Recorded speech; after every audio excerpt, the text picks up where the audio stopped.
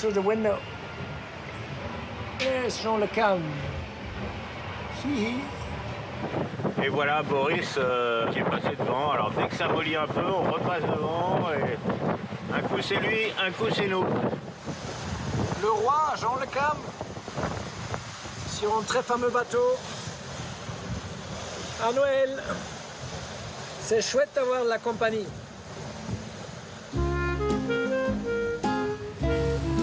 Hallo. Heute ist der erste Weihnachtsfeiertag. Huh? Don't tell anyone, but Boris is not really sailing alone. He's sharing his adventure with a remarkable traveling companion, a monkey mascot. Despite the impression this might give, Herrmann is taking the Vendée Globe seriously as he knows it's far from child's play. The 39-year-old polyglot is the first German to take part in the race.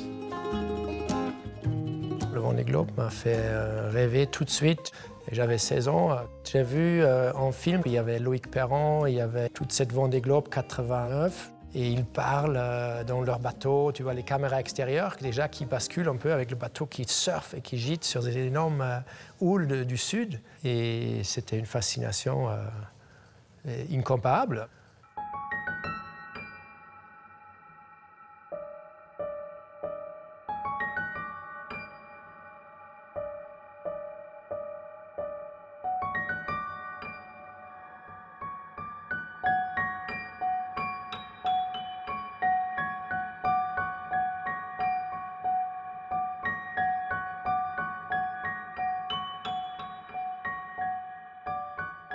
Herrmann is sailing aboard a boat that competed in the Vendée Globe 4 years ago. With the addition of larger foils, the boat can now reach head-spinning speeds. J'ai pas peur de la mer ou de la solitude ou de pas gagner ou quelque chose comme ça. Je vais absolument arriver avant tout. Je serais très déçu si j'arrive pas au Sable d'Olonne.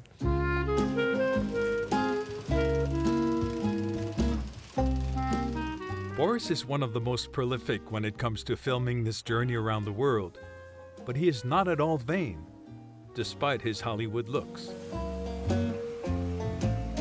Day in, day out, as he films on board, it is strikingly obvious that he is as cool as a cucumber, even when the wind decides to be equally calm. I'm not stressed too much, a bit. And it's exciting to see this dark stripe on the horizon. Maybe I get a little bit of breeze. Did Boris say exciting? Boris never gets excited. He talks to us like a captain addressing his passengers. Welcome aboard Boris Airlines. Hi guys, day 30 on board Sea Explorer Yacht Club de Monaco. It's 12 o'clock UTC. It's already late for lunch. We have probably 4 meters of swell. I am 30 degrees east, so 10,000 kilometers east of Germany.